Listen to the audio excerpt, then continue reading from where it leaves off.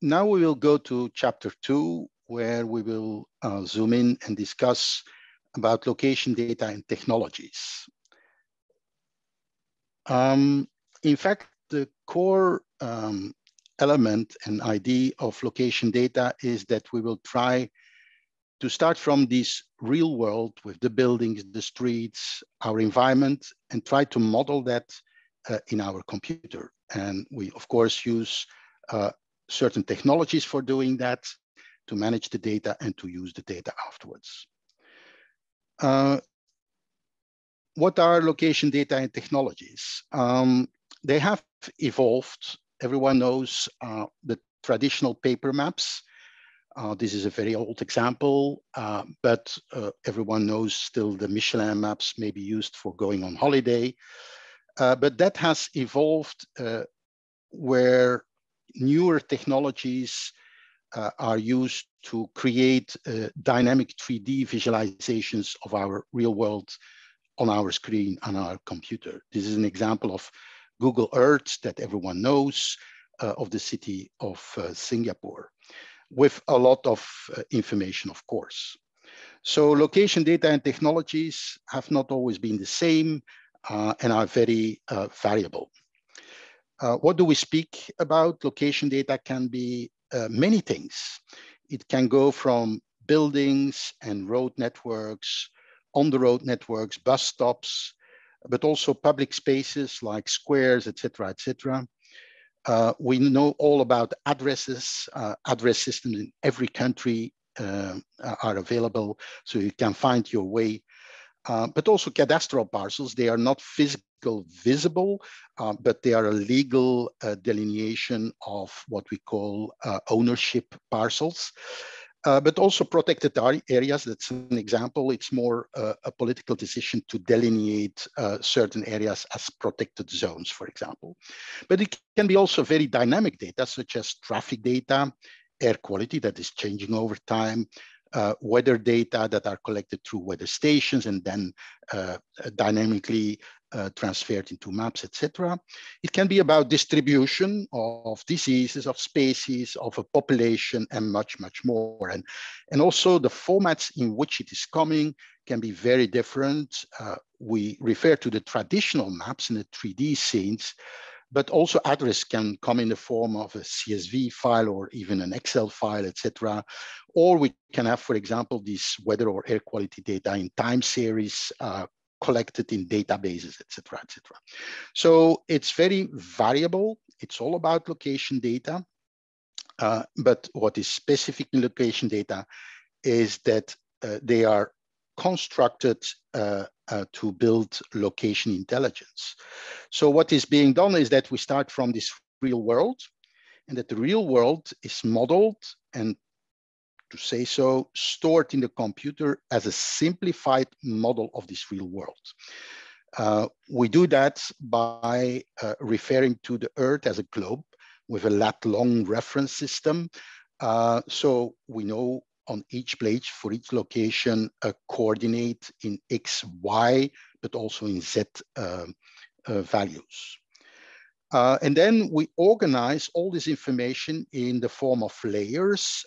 For example, you can have a layer on administrative boundaries, you can have a layer on land use, a layer on soils, a layer with buildings, etc. So logically speaking, you build data sets, location data, based on thematic fields and content. And you can represent it in different ways. You can store it and manage in different way. Two examples are vectorial data, where you have linear elements, or in raster formats, it's rather as a picture. So you have different ways to do it, but you build with this relationship with the real world intelligence into your system. Also, intelligence comes up when you try to link location data with other information. For example, the map at the bottom is the outbreaks at a subnational level of COVID-19 in the EU with different colors. So the attribute is here, the outbreaks, number of outbreaks, and then you classify this and you create a map, as you see on many portals.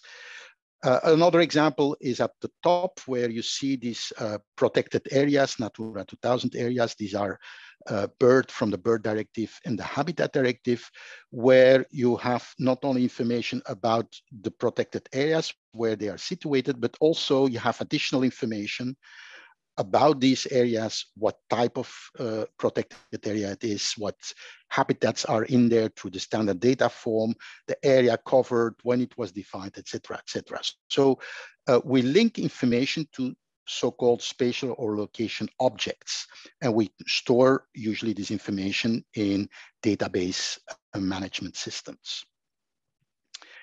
But you need also location technologies to do something with the data. And typically for collecting, you can rely on many typical devices. You can collect data through satellite imagery. You can drive around with a car like Google is doing, collecting automatically information through cameras. You can collect information on location through your mobile. You can have also citizen science projects where you count, for example, butterflies and collect this and bring this in databases where you connect also to location, etc. So location technologies in general will support different types of operations and functions. First, you need all kinds of technologies to capture, collect, and create data, as I have been indicating with some examples. But then you need also to manage, maybe to transform and to publish location data. That's another set of functionalities. You might need to process, integrate, and analyze location data. This is really the power of location technologies. It's not just managing and collecting data and visualizing or presenting data, but also you can do something, you can analyze the data. We'll give examples on each of those. And the fourth big type of functionality is to present and visualize location data, because of course, typically location data are represented in a certain way, not of course only in tabular form.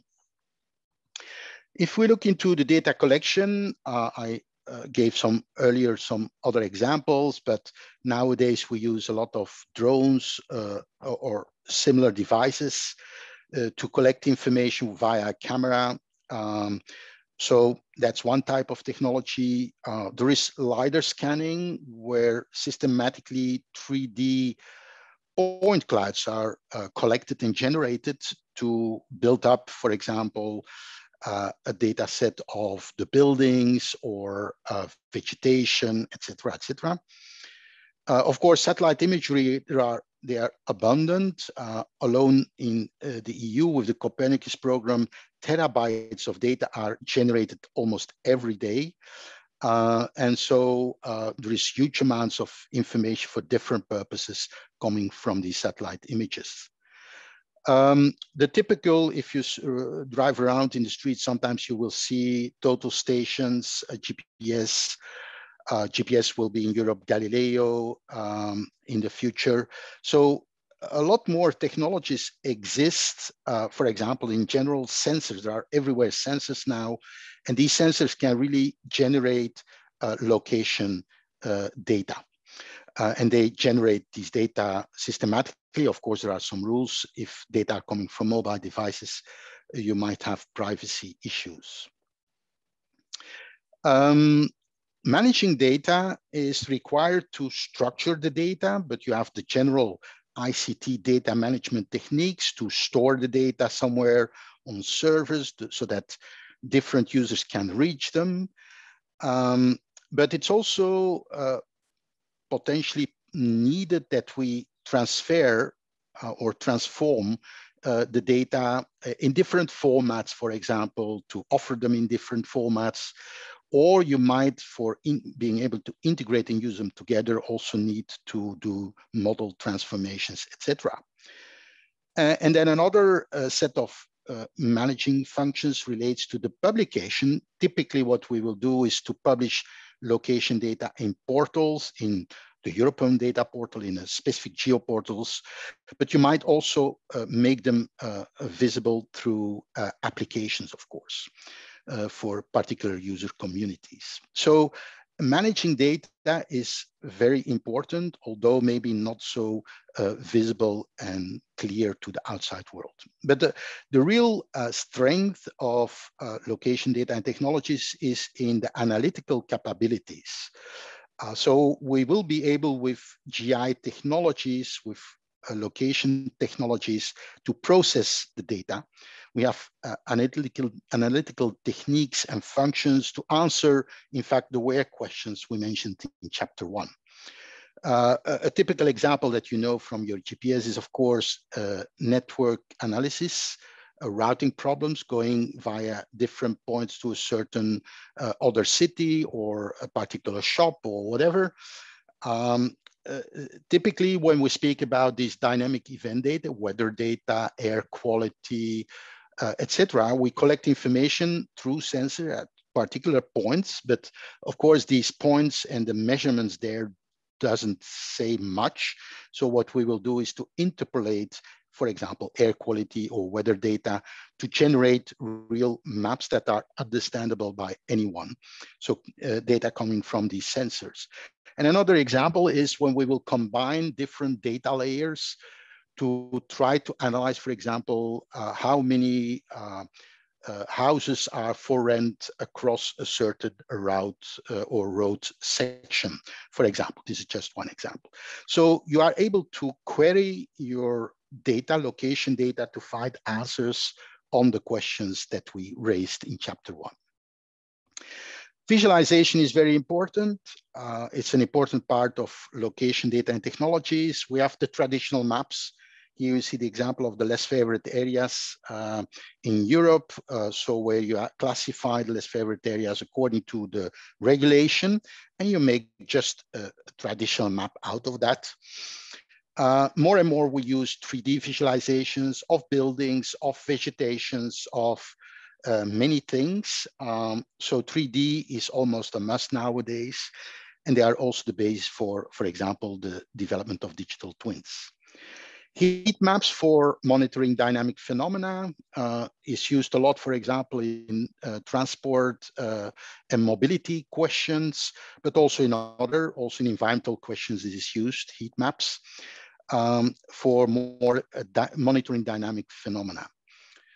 And then there is this interactive visualization techniques with different type of immersive visualization techniques, such as virtual reality, augmented reality. Here is the example of augmented reality to visualize what is not visible, but what is underground, for example, pipelines, sewer systems, or whatever. So we can visualize and present complex phenomena in an easy to understand way. That's typically functionalities of location technologies. And then I will end with some perspective on new developments. The digital twins I already mentioned, because we have a lot of 3D data of our cities, of our rural landscape now. So we will really create a twin of the real environment, the reality. So we will go one step further. As we said, we use new visualization techniques. It's done in a lot of sectors.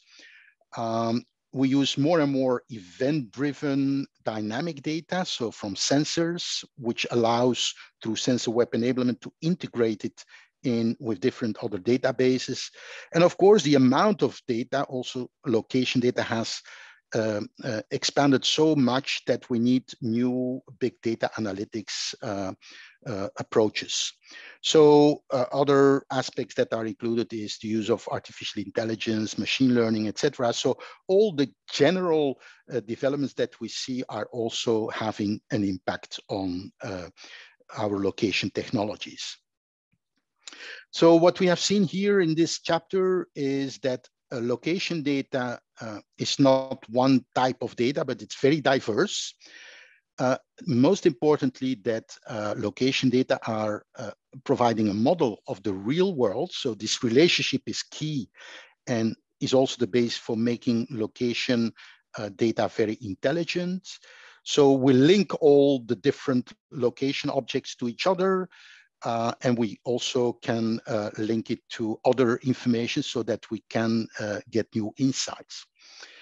And the location technologies themselves, they allow the user to create, to manage, analyze, and visualize location data. So it's very broad, and it allows us to answer the location-related questions we put on the table in chapter 1. And with this, chapter 2 has come to an end.